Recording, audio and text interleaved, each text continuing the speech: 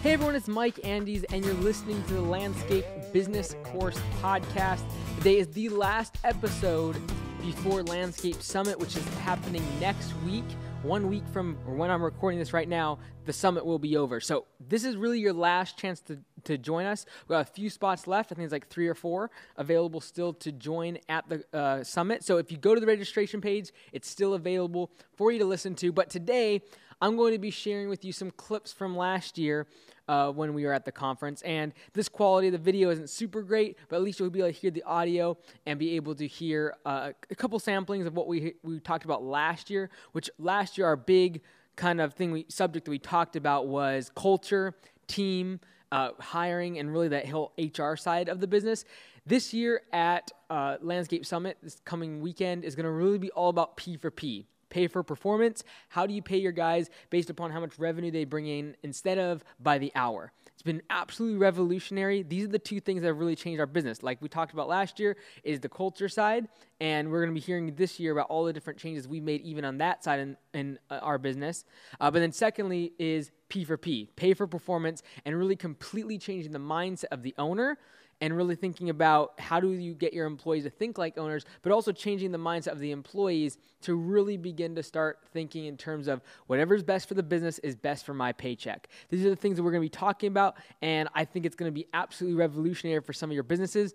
It's going to be so different, though, and it's going to be so much of a change in thinking outside the box. Literally, my first keynote is about cognitive tunneling and mental blocks, because it's something that is going to be pretty prevalent, especially if someone's been doing this for a long time, or if they have a big business in terms of number of employees. This is not going to be something that's just like super fast or easy. And so it took us about 8 months to transition. We have that down now that we've been able to kind of get the systems down for the transition. We have that down to a couple months, but still it's not an easy process. So like really right from the get-go, I'm trying to get people to think differently about their business as we head into Landscape Summit. So I'm going to share some of these clips, but I wanted to make sure that you know this is the last opportunity. If you want to book a last-minute ticket, this is your time to do it. As long as the registration is up, there are still spots available. Make sure you join today. We're also going to be talking about charging for estimates. Something we started doing this past year that really allowed me to get out of the day-to-day operations 100%, has really, from a financial perspective, allowed me to do that. And that's really the reason why most owners don't get out of day-to-day operations, not because they don't want to. It's not because they don't want the flexibility. It might not even be that they don't have the right people. It's sometimes just the fact that they don't feel they can afford to hire an estimator or hire someone that's going to manage the business from an operational perspective. And so we're going to talk about how to charge for estimates, what we call an E-fee. We're also going to talk about 3 different acquisitions that we've done that have been successful, as well as draw from some of the experience. I've probably been involved in about 30 or 40 through Landscape Business Course, but we here locally have done about 3 acquisitions of landscaping businesses. The first one was doing about $30,000 in revenue when we bought them. The second one was doing about $400,000 in revenue, a little over $400,000 in revenue, and we just recently purchased a company that was doing that did $1.6 million in revenue last year. So we're going to talk about all 3 of those acquisitions, how we looked at the purchasing price, how we made the offer, how we negotiated, and what you need to be thinking about if acquisition of another company is something you want to think about. So really looking forward to sharing that with you really in person, in depth, and be able to answer your questions, because I feel like acquisitions is a great way to really scale the business once you have the systems in place. So we try to give you as many systems as possible. Once there's certain systems in place, especially P for P, you can scale the business very, very quickly if those systems are rooted into the culture of the company. So really looking forward to talking about that. A couple notes for those of you who are attending Landscape Summit next week. Definitely wear your landscaping uniform. You wear your shirts, your hats. Like, this is a great time to network and be able to see other guys from other companies with their uniforms. Is a great opportunity. You'll probably see some of Augusta Lawn Care Company, our team, being there in their uniform. So definitely, if you're coming to the conference, bring your apparel, bring your hats, all that good stuff. If you have that uniform or hat or whatever. Another thing is food. On Thursday evening, we start at 5 o'clock. That's the first keynote. Registration starts at 3 p.m., but we start the first keynote at 5 o'clock. And probably run for at least till 7, 8 o'clock the first night. But on Friday and Saturday, the breakfast and the lunch we are going to have food provided for you. And I upgraded the food options this year so that way that the breakfast isn't just continental. It's actually a real, like, I think one day is like biscuits and gravy. The other way is like egg McMuffins or something like that. So really looking forward to being able to network and talk to you all in those break sessions for breakfast and lunch. And so that will be on Friday and Saturday. There'll be breakfast and there will be lunch. On Saturday evening, there's going to be an opportunity for 25 of the attendees to actually have dinner with me, and there'll be more details about that at the conference. If you're thinking about joining, or if you've already joined the conference for this coming weekend, it is a marathon. It's 3 solid days of really digging into your business, digging into the numbers, digging into things that are hard to talk about. Like, this is not a bunch of fluff. We don't do funny videos. We don't have like speakers that are just talking about like random subjects. We are talking very, very deep about your business. This is like a very in-depth conversation about what your company needs to be doing and the systems in place. And this is not airy-fairy. This is not general to all other industries, just for landscapers. And we use a lot of real examples from what I've done and what I've used with the Landscape Business Course. So last year was great, but this year I'm really looking forward to digging even deeper into the business and really looking at your company from a completely different perspective. And one of the goals that, I talk about P for P in this conference a lot is because one of the things I wanted you to start thinking about is how do you actually build a business that can run without you? How can you build a business that you could, if you wanted to, have 3 or 4 or 5 of them, locations? And so this is what we're really, we've really tackled and addressed with Augusta Lawn Care, the systems that we've built for that. But at this conference, we're going to be talking about how you can implement these systems in your business and do the same thing. Last thing I want to address before we fire off some of these clips is snow. A lot of people, their excuse for not coming to this conference is, I might have a snow event this weekend, or there's snow in the forecast. Like, snow will happen every single year, okay?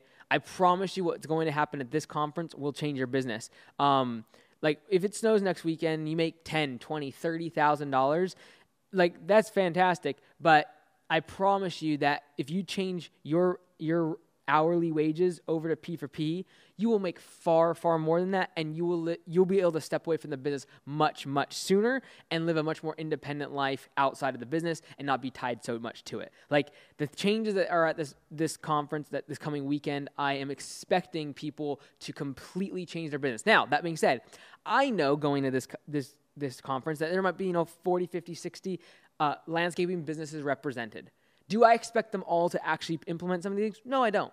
No, I think probably 5 or 10 companies will actually implement P for P, actually see the results and success that it brings. But I hope that 5 or 10, that one of them is you. So I really hope that you come is going to completely change the way you look at your business, the way you think about how to grow your business. Like, it's going to change the way you think. This is not just about changing your business. This is the way you change the way you think and the way you live. So without any further delay, though, let's just throw a couple clips from last year's conference, Landscape Summit. Again, make sure to sign up, landscapebusinesscourse.com. Click the conference tab. If the registration is still available, it means that there are spots available and rooms available for you. Book it today. I look forward to seeing you next week, and I promise you it's worth the last-minute ticket. We'll see you there. As you begin to build value for the customer, that's when you build your price. Do not raise your price because you need more equipment, or you want to hire more people, or you want a new shop. That gives no value to the customer. What does offer value to the customer is clean-cut employees that can talk to them about the job, that are experienced and knowledgeable. What isn't important to that customer is that when they call your office, they are talking to the same person, or at least an individual that's working in your office and can communicate with the staff out in the field. That's a value. What's of value to them is that when they contacted you, you got their information and had an estimate to them within 24 hours and respected their time, because they're a wealthy individual whose time is money, and they will respect you if you respect their time. That's what's going to bring value to them. What's going to bring value is that your guys come to the job in a company truck and don't show up in their personal vehicles to save you some dollars. They want to see uniforms. They want to be able to talk to everyone on that crew at any point and have a pleasant experience. That is customer experience. That's value. You guys have heard me talk about it. Maybe if you've watched on the video, you've seen this before. All right, don't forget this ever when it comes to pricing. Value, price. As long as value is just minimally higher than price, a transaction occurs. When you go buy an iPad, the one question you're asking is $799, is it producing at least $800 in value to me? If your value of that iPad is only $400, you will not buy that iPad. So the problem that we face in our industry is this. In order for the transaction to happen, this value has to be higher than this price. There's two ways to make a transaction happen. One, raise the value, or B, lower the price. And 90% of us lower price, and that's what gets us jobs. You know why? Because it's easy to lower price. Yes, we can take 10% off that, Mrs. Jones, and you get the job. What's a lot harder is to create systems, procedures, and have people that are to create a valuable experience for that customer that increases this value minimally, just a little bit, but enough to make the transaction go through. And this difference right here is the difference of profitability between a successful company and one that's going to go out of business within the next couple of years. The company that will build value and be able to thereby charge a higher price will survive the next recession. They're the ones that are going to get all the talent when the market is very tight like it is now. They're the ones that are going to put their competitors out of business simply because they are drawing the talent out of the market. They're going to be the companies that scale when the recession happens instead of falling apart. The customer experience is what you should live, breathe, and dream about every single day. If you're not talking about customer experience, I don't like the word customer service. We use it. I'm not saying don't use it. I don't like the word customer service because it looks backwards. Customer service is when something's gone wrong and you're serving the customer backwards. We have great customer service. What that's telling me is you're good at fixing your mistakes. You're good at giving discounts because you made a mistake. What I like is customer experience because it's looking forward. How are we going to make the experience for this customer amazing? How does Whole Foods lay out all the signage and where the produce goes and where the milk goes and all the different signs that are on each aisle and each shelf, and where do they go on those shelves? They figure all that out before you walk in because they know if they can create value there, you'll pay a higher price. Value dictates your price, and your customer experience looks forward. They look forward to opening up the Whole Foods store, and they're worried about one thing, customer experience. When someone walks in this door, are they going to know exactly where to go? Just like we talked about with your website. When they go to your website, does it save them time? Is it easy to contact you? That is what's going to build value. It's not happenstance that 14 more people raised their hand because Tony's website. Why? They had a great customer experience. Customer experience is inbred in every single aspect of your business, from culture to your website to the way that you smile, the way you do your handshake. Did you notice how anal I was about that interview and the way I positioned myself? Every single aspect of the customer experience and the employee experience must be measured and fanatically obsessed about in order to achieve great results in this industry. Otherwise, you'll be like 90% of this industry that just begins to either plateau or fails when a recession hits. The average lifespan of our industry is less than 10 years. And most of those people that go out of business made negative dollars when they go out of business. And if you want to become $1 million company, you better realize that value is the one way you will get there. The culture within this industry, we'd be able to charge a much higher premium. And you'd be able to take a 20% profit margin, which would absolutely change not only your business, but your life. And you have to start getting out of the idea that this business is all about you and your family and what you want out of it. You have a lot of lives that are depending on you. I don't take for granted the fact that I have a bunch of business owners in here that have multiple employees who have multiple children, and that the advice I give this weekend might affect them. And you have to think the same way about your business and your employees. There's a reason why that's the one thing that will keep me up at night, is my employees and what they're going through, and possibly if a customer is disappointed in us. This is business, but this is people. There's one thing you can take away from this whole conference. We talked about this morning. Open up your books, get transparent, and win the people back onto your team. The reason so many of us don't get anywhere is because your team is pushing against you and you're pushing against your team. If you get you all channeled in the same direction, the amount that you could perform and the level at which your company could achieve is far beyond your wildest expectations. And that's what's going to get you to the place that we wrote about yesterday morning. Talk about your master plan, and then I asked you, how can you get there in 12 months? If you figured out that one piece, people are the driving force of business. Not machines, not real estate, not economies, not dollars and cents. People run this world. They run this world of business, and the relationships you make with your customers and your employees will be the extent at which they are built, the durability, the strength in which those relationships are built will determine whether or not you bridge through the next recession. When we talk about customer experience in our business, we have a thing called customer intelligence, CI. It's on all the customer profiles that we have, and anytime there's intelligence about a customer, we make sure it's made note of in their profile. I highly encourage you, if you have a CRM, to make sure you have a custom field or create some sort of a field where you can create notes about the customer intelligence. What this customer intelligence form or field is going to include is things like, remember this morning when I was talking to, what's your wife's name again? Christian, my bad. When I was talking to Christian, I was interviewing her. The same way I take notes mentally about what she is going through in her life, you should do the same thing for your customers.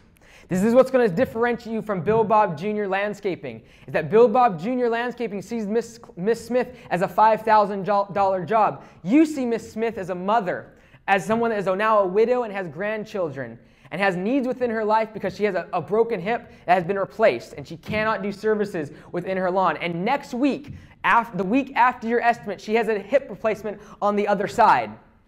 She's going to be immobile for the next several months and trying to get healed back up. That needs to go in customer intelligence. You need to know that she's having surgery in a couple weeks. You know why? Because if you get flowers on her front doorstep when she gets home, you will not lose Mrs. Smith's lawn and her services, and whatever services ever come from her property, it doesn't matter if you're 5 times as much. She will stick with you through recession, still stick with you through bad employees, she'll stick with you through when you mess up. She will stay with you because that one piece of customer intelligence was pasted to her profile, and we were able to make an action that made a difference. We are here to do 2 things for our customers: improve their life and save them time. We get so bogged down because we think all we do is lawn care and landscaping. You got to emphasize this to your people, and most importantly to your own mind, because some of you can't wrap your mind around your dollar figure per hour. You can't wrap your mind around $60 and $80 an hour, and thereby you will not be able to sell it. And the reason you can't wrap your mind around that is because you don't think you'll ever be able to charge that. And the reason you think that is because you think you're selling lawn care and landscaping services. Let me tell you what you're actually selling. You're selling time with the grandkids that just visited for the first time in 5 years. You're selling the time that they would love to get back home, and instead of having to mow the lawn, they get to spend that time with their wife. You are selling the time so that they can go travel and go to the Bahamas because now they're retired and have worked hard their entire life, and they need that time away, and they're depending on you to make sure they take care of their one asset that's built in value and is going to be their nest egg for the rest of their life, which is going to be their real estate property. Don't think you just do lawn care and landscaping. You're selling time.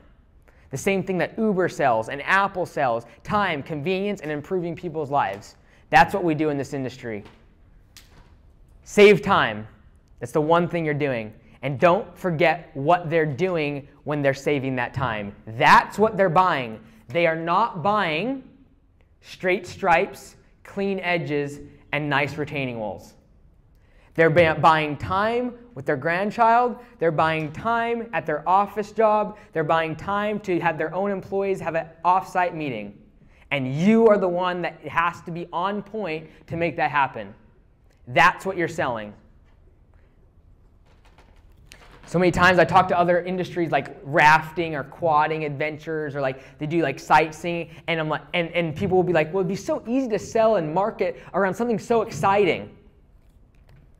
And I said that to someone in my MBA class who had a rafting company.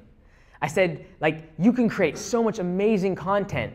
Like people rafting and the excitement and people going over breakers and do what they said before and they're afraid. And then when they got dumped off the water and do it all dramatic. There's so much marketing gold in rafting. I was like, man, it'd be so easy. This is years ago when I was in my MBA class. And I was like, you'd be so easy to market for. And I had to sell lawn care and landscaping services. And he just looked at me and he said, you know what?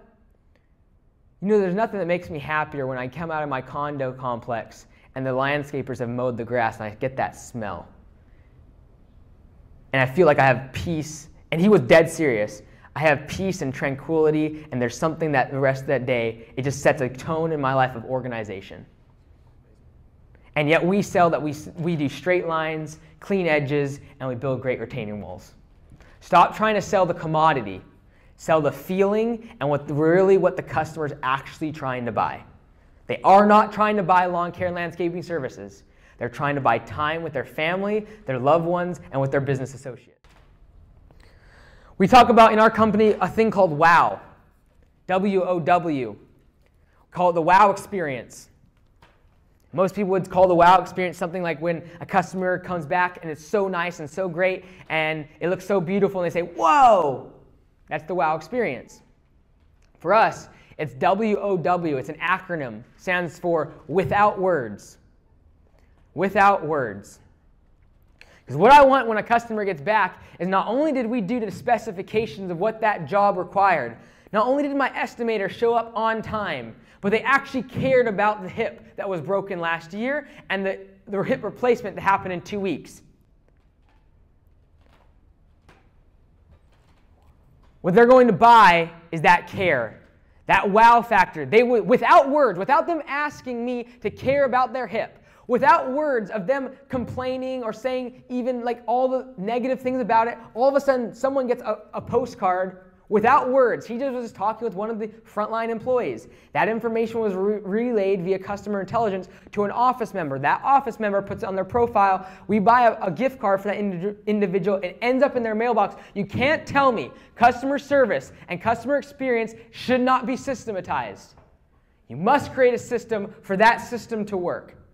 Do you give your employees information in the sense of like if I had a customer that broke their leg?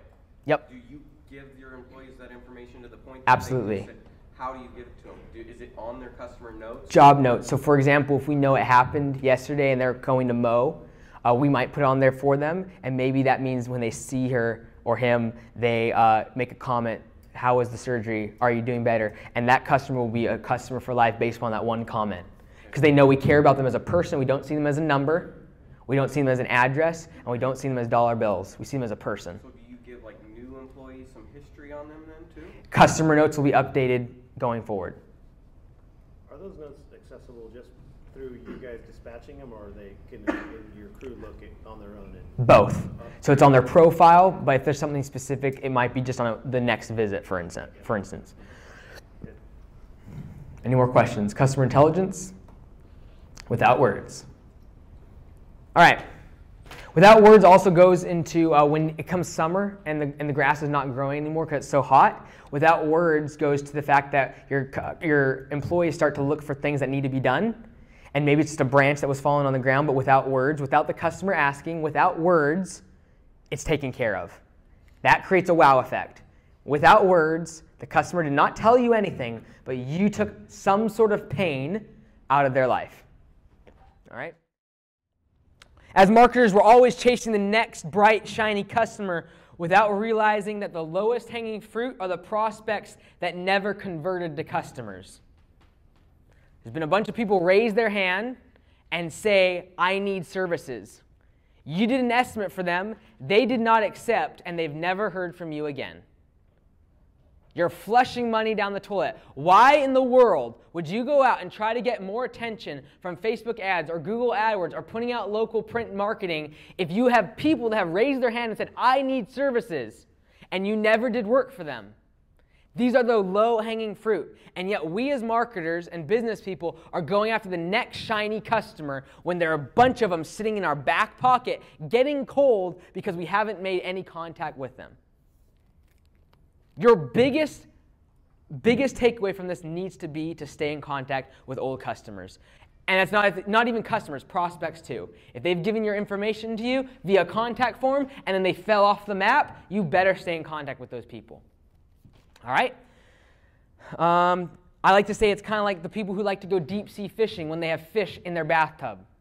They go after the fish in the big, deep pond, and it's all so fun. It costs a lot of money to get out in the deep sea and go after the big, massive fish and whatever, but there's a massive amount of expense that goes into it. It's a massive, deep ocean. You can't even see the prospects. You're just hoping that some fish down there grabs it. When they can go home, and there's literally fish in the bathtub that they could just pick up and grab. And that's what our customers are. We're going out to the next shiny, great, awesome, and we're spending a bunch of money to do it. When in our back patio, there's a bathtub with a bunch of great customers, and we just need to reach in and pick them up and give them some attention. All right? And we allow them to die because we don't feed them time and time again and continue to nourish the relationship. I don't care if they did a $10,000 patio, if they just gave you your contact information on their website, whatever it is, keep those fish alive. All right? And so the joy that I just had in the past 5 minutes is pretty phenomenal, because I heard from someone here that one of my competitors said that we are very high, what was the word? Aggressive when it comes to our sales process. I love that. The reason is because I feel I have a moral obligation and duty to make sure that that customer chooses our company, because I know we will serve them the best. I know it will be at the price that is correct and that is actually pretty competitive in our market. And I am letting the customer down if I do not prove to them that we should be doing the work. That's how I look at it. If you can't say that, you're going to have coming from a disadvantaged point when it comes to selling work. If you cannot confidently say you feel you are letting that person down if they do not accept your work, except you as the contractor, then you got to figure out why that is in your business. What would be value? Why can you not? You will not be able to sell effectively if you do not believe in your product and your services.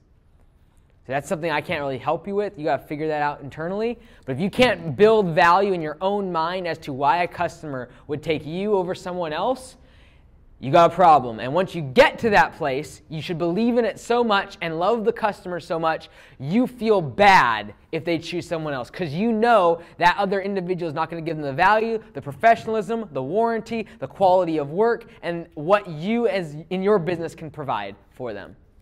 And when I hear aggressive, that's interpreted as a lot of following up. We never sell. We're never salesy. We never pitch. We never call them. We never disrupt them. We give them information. When we follow up with them, we're giving them pricing information, why it's priced accordingly. The next email is going to be giving them video information about a project we have done recently that is exactly the same as theirs. It's all automated. We are not pushing this on them. It's sequenced to go out 3 days, 4 days, 7 days after that estimate has been sent. You need to have an automated process for your estimates. 60% of our sales last year were on follow-up emails to our estimates. If you are sending emails for your estimates and not following up, you are leaving a massive amount of money on the table. You must have a follow-up process. If you feel like you're being salesy or pushy, you need to figure out why you feel that way and make sure you feel you have an obligation to make that customer be your client. What type of timetable do you use to follow up after you email us? Yep, 24 hours, 3 days, 7 days, 14 days. That 14th day one is basically like, you've probably chosen someone else, just let us know in the future if there's anything else you need.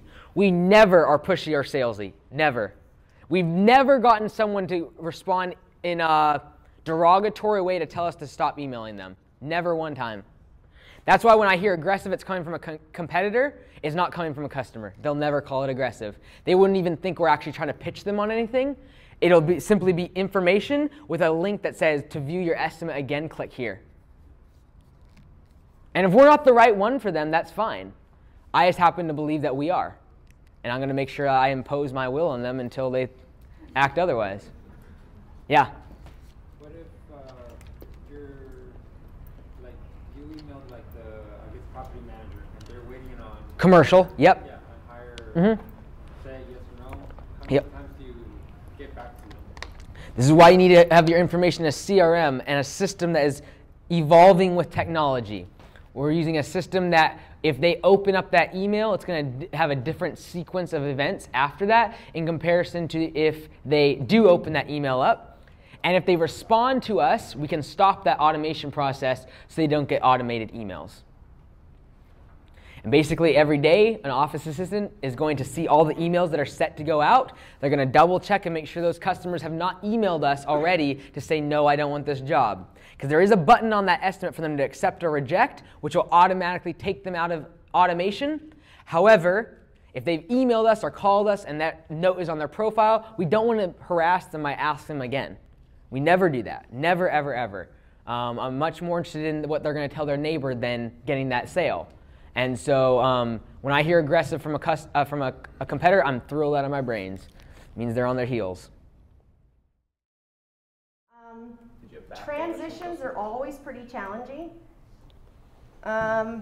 It's a phasing out. So for instance, this is a good example. So you know they've always seen Mike, and they want to talk to Mike, and it's got to be Mike. You know. So this guy called this week, and he's like, I really need to talk to Mike. You know, he did the estimate. And I'm like, well, you've met Ben, and he's your project manager. And Ben knows really at this point more than Mike. He's been there every day, and he knows all about it. And unless Ben is not being professional or you feel like you can't communicate with him, Ben is really the best person to help you right now. And he didn't want to cave, you know. And then I said, but absolutely, if there's an issue with communication or something. And then I just explained to him the role. Mike is our estimator. And we have him come and meet you, and if you'd like a work change order and you need an estimate, if Ben doesn't feel he can do it, then we will have Mike come back and do the estimate. So my goal is for him to never go back and never be involved, which is super challenging when he's the only person they've ever talked to. Yeah, so when I first started, there were people like, I have to talk to Mike, you know, the little ladies that adore him and all this, and like, well, he's really busy right now, and I probably could help you. I don't think so. It needs to be Mike. You know, so you have that, and then you have. And you can't step in and fix that. At that point for Ben, for instance, I could have probably tried to help, even though they didn't tell me about it till afterwards. But like, I probably could have, but it would have ruined his rapport with the customer, but the ability to empower them to do stuff and let them make the mistake and maybe lose a client over it.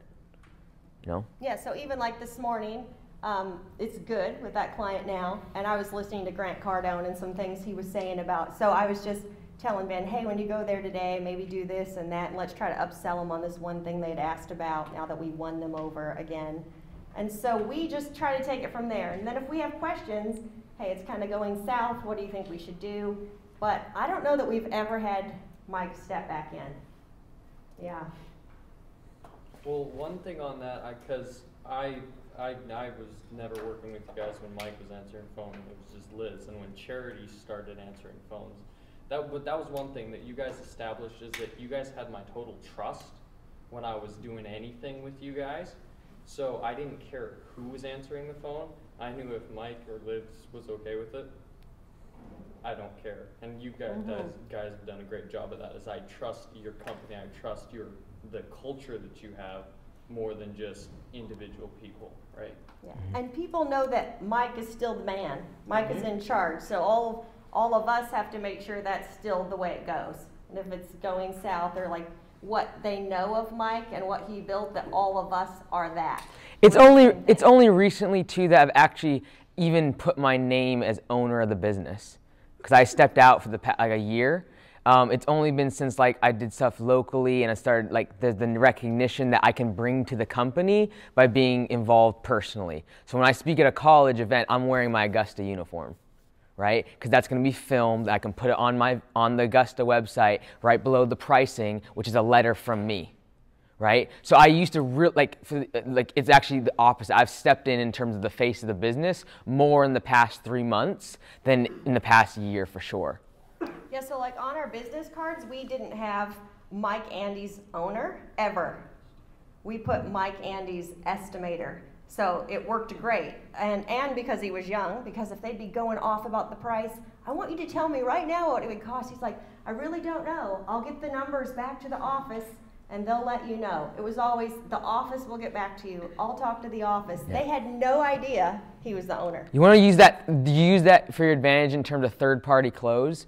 So it's like the used car sales guy that says, hey, I'll go check with my sales manager if I can do that deal. He goes inside, goes to the restroom, and comes back. Like, he doesn't need to talk to anybody, but you can use that to get out of people who want to know your price right away, or like, give me a ballpark. And you don't want to do that because you haven't crunched the numbers yet. You haven't done the measurements. And so what I'll do is I'll say, I don't know the numbers. I just give the hours and materials, and the office is going to give you an exact number instead of a range within 24 hours. Never had anyone ask for a range after I say those words. Because they realize my role is to get materials and hours and meet the customer, get a video for the crew, and then the office will figure out the numbers. And now they no longer can debate or question or negotiate with me on price. But today I want to talk about why the internet matters. The internet will expose flaws, and it will magnify weaknesses, and tear down the facades that your competitors are hiding behind. And as we talked about the other day, our industry as a whole is way behind the times. We're not very good at changing. We are far behind technology. We've gotten lax over the past 10 years of really good economic times. And one of the things that the internet is going to do to our industry is expose all of our flaws when everything hits the fan. All right, so, and it's already doing it. The companies that have embraced the internet, have embraced social media, have embraced digital media, they are the ones that are successful right now. They're the ones scaling fast. And they are the ones taking market share from you or anybody else that is not embracing this thing we call the internet. The internet has allowed the customer to be in the driver's seat by being more informed and knowledgeable than ever. We talked about last night about having a saturation of content saturation. Every single person that you do business with can Google exactly how to install the wall, lay the pavers, mow the lawn, trim the trees, or fertilize the bushes. They can tell you how to do your job because of this thing called the internet. They are more informed than ever. They are more educated than ever. They have more options than ever. And it's all just a click of a button away. And that can be a huge threat or can be a huge opportunity, as we talked about last night. Now customers have the power. Used to be 20 years ago, if you didn't like a customer, you would just treat them badly, let them go by the wayside, and maybe they tell their friends and family locally at their next Christmas gathering that you're not a good company to work for. Now, if you do that, there's a very good chance that every person in your city will know about that big issue or problem that you had in your business because of social media.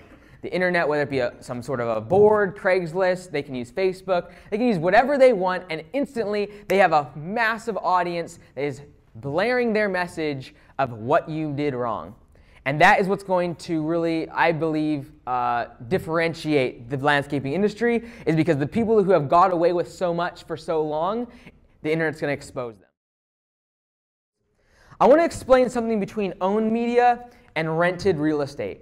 All right, so if you read the book, I glide through it pretty quickly in a few pages, but I want to explain this concept of owned media. When we talk about owned media, you can think content marketing, inbound marketing, whatever you want to call that, and then we're going to talk about rented real estate, which is things like Facebook ads, Google ads, etc. And I'll explain what I'm talking about. So the difference here, and we're going to jump into what those both mean, but the difference between rented real estate and owned media is how long of a perception you have for your business. If you're thinking short term, you're going to rent real estate. If you're thinking long term, you're going to own the media that you create and that your business is generating. All right, so now let me explain a little bit about what I mean by rented real estate. So when we talk about owning a house, you pay a bunch of money for that house. The upfront principle. Let's say you just buy a house for $300,000. You pay a bunch up front, but if you buy that house outright and you let it sit over time, you're going to just have to pay for your property insurance, or not property insurance, your insurance. You're going to pay for property taxes, maybe some utilities, but the cost per month is a lot less once the house is paid off in comparison to when you're renting. So you might rent that same house for $2,000 a month, but if you pay that $300,000 mortgage off all of a sudden you can live in that same house for just a few $100s a month. So when we talk about marketing, where that analogy kind of fits in is this. If you own your marketing, if you own the content that you're making, you're going to have an upfront cost to it, but it's going to pay you in perpetuity. It's going to be very low expense to be able to maintain that. What I mean by that is like, or for instance, let's talk about a blog. You write a blog post. That blog post is the top 5 landscapers in Lima, Ohio. That's where Philip lives. The top 5 landscapers in Lima, Ohio. And you never mention your own name. But he writes an article about that. He owns that piece of content, which is marketing, content marketing. He owns that content forever. Maybe spend an hour creating that piece of content. Maybe put some pictures on that piece of content. But he owns that in forever and will get leads from that piece of content in perpetuity forever. He's owning the real estate. Now the alternative to that is running a Facebook ad or a Google AdWord. And you're going to rent the space on somebody's screen from Google, who by the way they own the real estate, you're renting it, and you're going to pay a price to be on that spot on that screen. Does that make sense? Whether it be Facebook ads, any other term of paid media. I'm talking about anything from newspapers to radio. It does not matter what form of media you are paying for. If you do not own the newspaper, if you do not own the radio station, if you do not own the channel of YouTube, or you do not own the website that you have that content on, you're renting real estate. Now, you're saying, well, should I only own my media? Should I only buy a house instead of renting? No.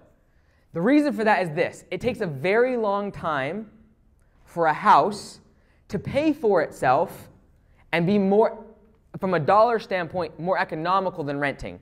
If you pay $300,000 today, it will pay for itself. It's just going to take a long time. Rented, you get a house immediately, it's cheap, and you get instant gratification. That's the same thing when it comes to media. When we talk about renting media, Facebook ads, Google AdWords, you're going to get instant leads right away. All right, so I put a Facebook ad up for the club last night. I'm going to get leads today. All right, I'm going to get people clicking on that ad today. But what I'm doing is I'm renting space. I have to pay for that space because I do not own Google. I do not own Facebook. The goal for every single company here is to depend more and more on your owned media. I don't care if that's blogs, vlogs, which is video.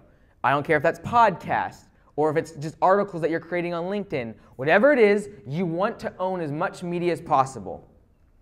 It's going to be an upfront expense, and maybe not so much in money as time, but it's going to pay you in perpetuity. Once it's on your website, that article is on your website, and maybe it's 1 lead a week, or no, 1 click a week.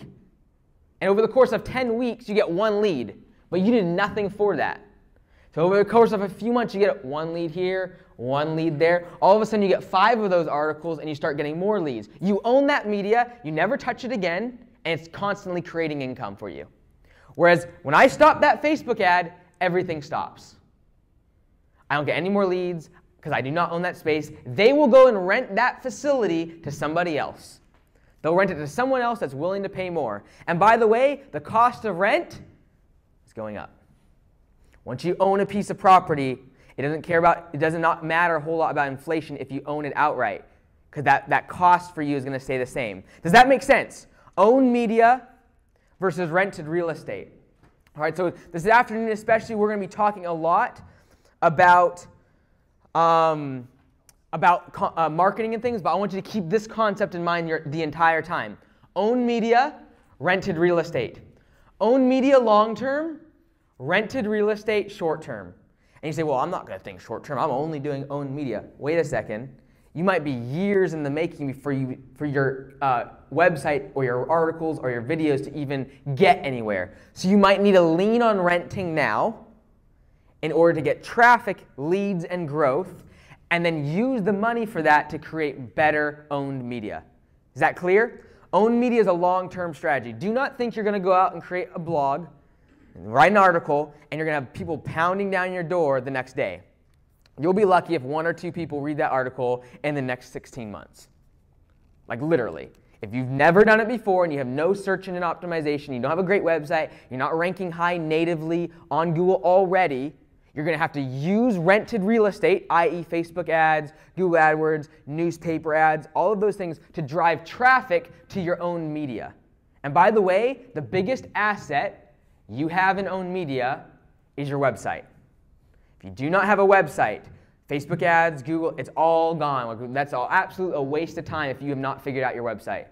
Everyone talks about their great conversion ratios and click-through ratios. If you're clicking and they're going to a site that's pathetic and does not convert, it will do you absolutely no good.